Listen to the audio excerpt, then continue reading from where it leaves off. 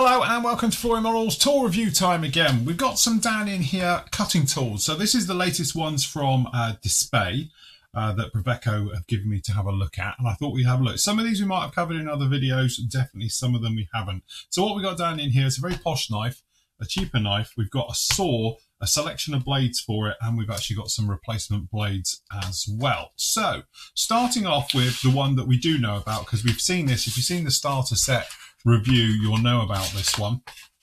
This is going to be, you get a set of, hopefully there isn't there, replacement blades, and we've got the knife in here as well. It does come with it, as I say. I've already done a small review on this one, so if you want to go off you can see it.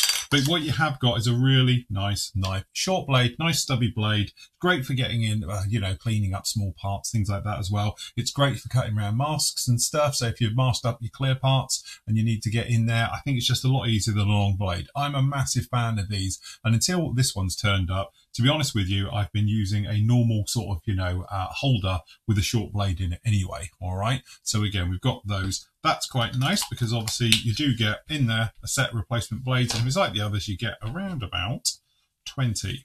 All right. So if I get into it, there we go. Which I think there is around about 20 replacement blades in here. So again, keep you going forever.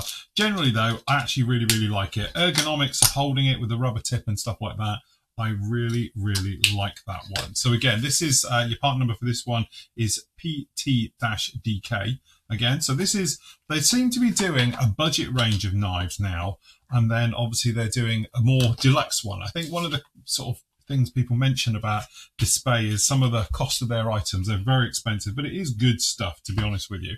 So this one here, we got the DK1, and this one is, again, we've got another set of blades in there as well. All right, so you don't need too many tons of them. And then in here, we've got, as you can see, that's what you would expect, to be honest, that lovely anodized look. It's got DSPIAE written on it. It's metal, you know, really nice. And again, this doesn't have the rubber sleeve onto it, but it is the same blade system right the way through. So really what you got here is a very posh knife, you know, and it's a knife holder with the blades down in there. Again, exactly the same as probably most of them, as you know. This back part unscrews, then it comes out. And this one, you've actually got a standard way that they do it. Instead of having like that chuck and collet effect, this one, you have a blade that lies in there like that. And then this one goes on the top. You've got a little hole down in there, and they line up on the outside. You can pop that in, and then off you go. All right, so again, pulls it in nice and tight, holds that into position, you go. There is a little length on the blade. You can actually sink it a little bit further down, and you can pull it up a little bit down in there. And again, you've got a situation where this will go on the back. So if you do need really nice gripper things, you can do that, but it's quite a long handle on this. I don't think you really need anything else. It's got a nice cover. Downside to this one though, because you know me, like to do positives and negatives, this is going to roll off and land in your lap. So you might want to put something like, I don't know, Kevlar pants on, or shorts on, because if this lands in your lap, you're going to know about it. The nice thing, like I said in the last review, I like these ones which don't roll, because, you know, unless it's got some momentum, this will just not roll. Where obviously, if you're doing both of these, yeah, this one's going to keep going and could land in your lap. To be honest with you, as a lot of you know, I'm quite a good fan of these ones, and this is the main reason. One, it's got a short stubby blade, or I can have a long one if I want it, but mainly when I drop it, it doesn't land in my lap. You know, as I say, when you've been doing this as long as I have, we've all stabbed ourselves, haven't we? All right, so again, really nice replacement blades. It's not too bad on the price of the replacement blades and all the rest of it. And again, a really nice piece of kit. So very nice with that. Over here, we've got the saw. So on here, we've got this little saw. Looks very nice as well. All right, so your part number for this one is, it's an AT-HW. All right, let's get down in here. And then again, we are glued. And again, this is what you, I'm not being funny, you're paying for a certain amount of luxury with this one, and you have got a really nice piece of kit here. So again, it looks really very nice indeed. So we pull it out, and literally you've got, as you can see, a situation, get it the right way around. There we go, it locks in, and it gives you a very nice knife. Now this is very fine blade in here, and this has got the fine blade in it, as you can see, because it says so.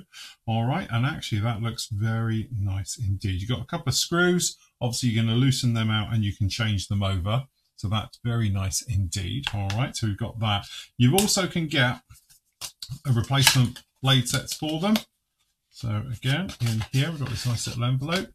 You've got 2 in here. These are coated in plastic, little thing to keep them nice and straight. But you've got another fine blade, and then obviously you've got more of a sort of chop saw blade. Again, really very, very nice with these. So your number for this one is HW02. You've also got, which are the fine set, we've got here HW01 is the ultra fine set. So again, really nice with these ones. You can go through and you've got ultra fine, and again they look very, very fine, because to be honest I can hardly see any teeth in that. So very nice indeed. But I like this blades. There's no point having them too thin. I'm not a massive fan of the photo etch ones, because as you might remember, when I was working on the Harrier I ended up bending them completely all the time, and I can show you a case in point because she's here now. When we were coming around with this and we opened up all of these little doors, what I ended up doing literally is just coming in with a saw and chopping down. So we actually just came down and we came down this way. This saw would be great for it because I can physically get in there. So we can just carve down, go down, back and forth into it. It's got a really nice thicker blade. The trouble I had, I was using the photo etch ones and I kept bending them.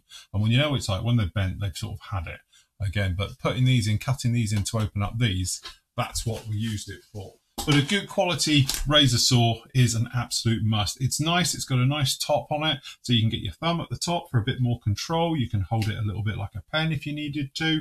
And again, just for general sort of sawing actions and chopping, it's got a good, decent handle on it. And again, what's really nice is we can flip it round and we can, come in correctly, we can lock it away and protect that blade as well. So again, that's a very, very nice touch with it.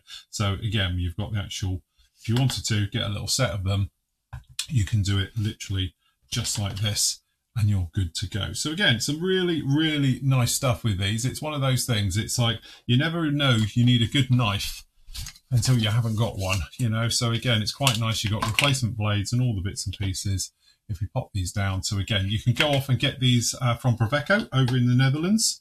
They're the European importer for this stuff. So if you want to get anything from them, you can do. But again, I think they're really, really nice. And if you're a little bit of a tool hoard like me, you like this type of stuff because it's really nice in the red. I've got a lot of it here that I've collected over the years, and it is good, solid equipment. But there's a lot to be said about the cheaper range, again, because it's just got a nice ergonomic handle on it. I think it just works really, really well. Short blades and all the rest of it, and it's not going to roll off the desk and land in your lap as well. So generally, I think they are pretty much very nice indeed.